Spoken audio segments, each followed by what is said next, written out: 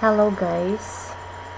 So, ang ating next video is again tungkol pa rin sa transportation costs, pero this time is FOB destination, freight prepaid naman.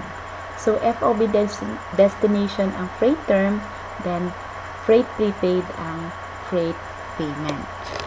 So, review lang tayo ng konti. If FOB destination ang freight term, so the seller bears the shipping cost. Na ibig sabihin nito, ang magbabayad ng transportation cost ay si seller. So, dahil si seller ang magbabayad ng transportation cost, dapat si seller ang mag-debit ng freight out or transportation out. So, kung natatandaan nyo dati, na-discuss na natin kung kailan ginagamit si freight out at saka si transportation out. Di pa nga, ginagamit natin ito para sa transportation cost ng mga binibenta natin.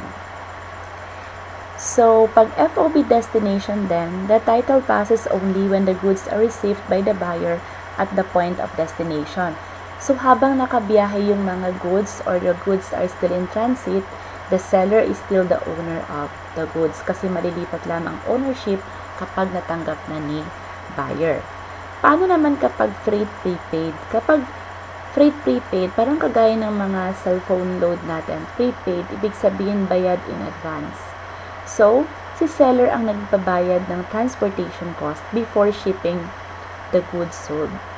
So, kapag dinala niya ito sa tracking service, si seller na ang bahalang magbayad. So, check natin nagmamatch ba silang dalawa. Kapag FOB destination at freight prepaid ang terms, then who shoulders the transportation cost? Si seller. Who pays that shipper or the transportation cost? Si seller din. So, nagmatch silang dalawa. So, example tayo. The same example sa kanina na video natin. So, ang ating example is on October 14, 2019, #TrueLoveStore owned by Tricia Lambunaw sold merchandise to #JustMeStore owned by Janine Maglana for 50,000 pesos. Terms, FOB destination, freight prepaid, 2/10 and over 30. Tricia paid the shipping cost of 750. Janine received the goods and the invoice on October 15. On October 23, Janine sent the payment to Tricia, which Tricia received on October 24. So we are required to prepare journal entries in the books of #TrueLove and #JustMe, or in the books of the buyer and the seller. So yung nasa left side natin, ito ang books ni seller or ni #TrueLove. Ang may-ari ay si Tricia. Then, sa right naman is si #JustMe. Ito ay sa books ni buyer or sa books ni Janine. So, sa first transaction natin, nagbenta si Tricia Lambunaw kay #JustMe ng 50,000. Okay, debit, accounts receivable, utang ito, credit sales, 50,000. Sa books naman ni buyer, okay, debit purchases, 50,000, credit, accounts payable, 50,000. Now, the next transaction is Tricia paid the shipping cost of 750 pesos. Nagbayad si Tricia ng shipping cost na 750. So, ang tanong siya ba dapat ang magbayad? Yes. Kasi nga, balikan natin ang kanilang terms ay FOB destination. At FOB destination, ang dapat magbayad ay si seller. Freight prepaid, sino ang nagbayad? Si seller. So, nagmamatch naman. Kaya, dahil si seller ang dapat magbayad, dapat siya ang magde-debit ng freight account. At this time, debit freight out tayo. Or transportation out. Then, credit cash, 750 pesos kasi siya ang nagbayad. And then, sa right tayo, Tricia paid the shipping cost of 750. Napansin nyo, walang entry si buyer or si Janine kasi wala naman siyang ginawa. Hindi naman siya ang nagbayad. Hindi din siya ang in charge sa shipping cost. Okay. Next. October 23, Janine sent the payment to Trisha, which Trisha received on October 24. So, debit tayo ng cash, 49,000. Debit sales discount, 1,000.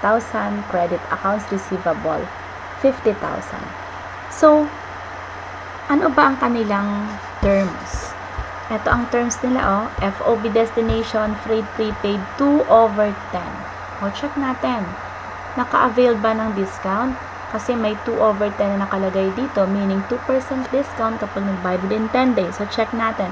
October 24 na receive yung payment, minus October 14, ito yung transaction. Binenta, so 10 days. Wala namang returns, walang allowances. So, compute tayo ng cash discount, 50,000 times 0.02, you get 1,000 pesos. Ang account na gagamitin natin ay sales discount kasi si #TrueLove ay seller. Then we go to the books of the buyer or kay #JustMe. So, ano ang ating entry? Debit accounts payable kasi nabawasan ang ating utang. Nag-settle tayo Credit cash, 49,000 kasi nabawasan ang ating cash. Credit purchase discount of 1,000. So, sabi nga natin, naka-avail tayo ng discount kasi nakabayad within 10 days. So, ano ang account na gagamitin? Purchase discount. Bakit purchase discount? Kasi nga, si #JustMe ay si buyer. I hope guys, naunawaan nyo itong transactions, ay itong example natin. Sana mas madali. Again, kung may tanong or may gusto kayong i-request na video, focus lang muna tayo sa accounting 1, comment lang, or pwedeng i-PM sa akin or sa group chat natin. So, thank you for watching this video, at kung hindi pa naka-subscribe, you can click subscribe and click also the notification bell so that you will be updated kapag may mga bagong videos na na-upload. Thank you so much.